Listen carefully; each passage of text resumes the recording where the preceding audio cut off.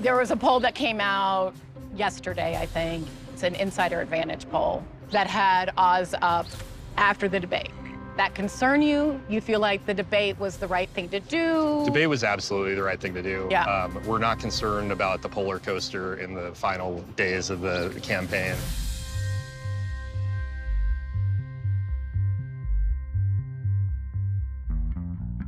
Why did you all think it was important that he do this debate?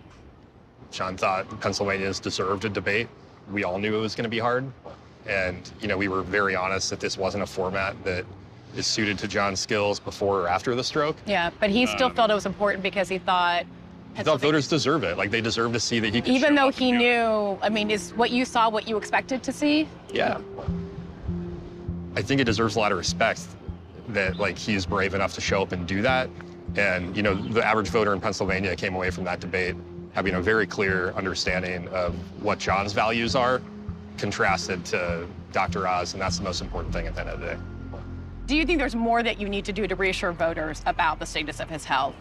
We're showing the status of his health every day. Like, he's out publicly on the trail. He's doing major events. We've got a letter from his doctor as of a couple weeks ago saying that he's in, you know, great health and his recovery's going well and he's doing everything he needs to do. But, like, you know, people don't believe letters from doctors. But people do believe it when you show up and you do a rally in front of thousands of people and then you're on TV right afterwards. Voters who live in Pennsylvania have been seeing John just get better every day, and I think are excited to help him get across the finish line.